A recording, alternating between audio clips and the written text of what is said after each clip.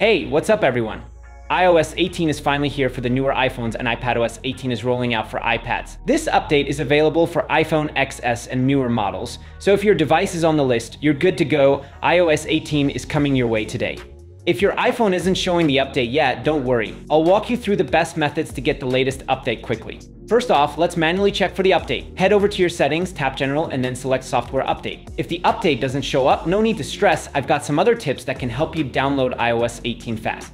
One thing you can do is go into Automatic Updates. You'll see two options: download iOS updates and install iOS updates. These settings will automatically download and install the update when your iPhone is plugged into a charger and connected to Wi-Fi. I recommend turning off both options to get the iOS 18 update faster. Now, if you're still not seeing the update, there might be a network issue. Here's what you can do. Go to Settings, tap General, scroll down, and tap Transfer or Reset iPhone.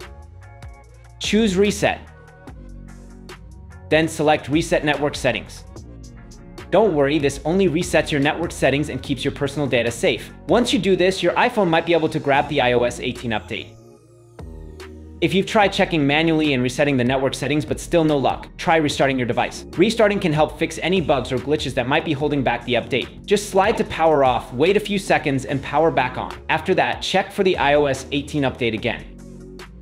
And that's it, guys. By following these steps, you should be able to get the iOS 18 update on your iPhone. Let me know in the comments if this helped you out. For more awesome iOS 18 content, don't forget to subscribe to our channel, TechRoshi, for all the latest iPhone and iPad updates. Catch you in the next video.